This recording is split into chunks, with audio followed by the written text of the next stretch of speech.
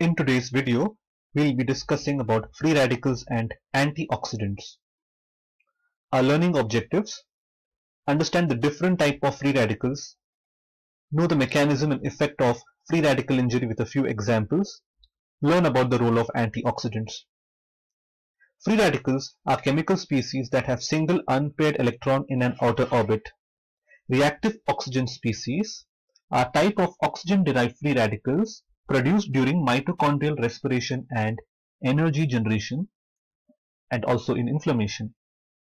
Oxidative stress: when the production of reactive oxygen species increases or the scavenging system are ineffective, it results in excess of free radicals.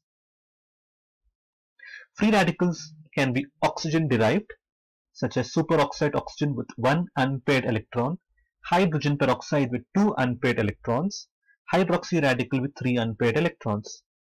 Other free radicals: nitric oxide and peroxynitrite, halide reagents, exogenous sources. Let us now look at the mechanism of generation of free radical by 4-electron step reduction of oxygen. The redox reactions occur during normal metabolism, example in respiration. What happens here is molecular oxygen is reduced to water by accepting 4 electrons. During this process, small amount of toxic intermediates are formed. These are nothing but the free radicals. If these persist for a long time, they can cause damage. So there is a list of conditions with free radical injury.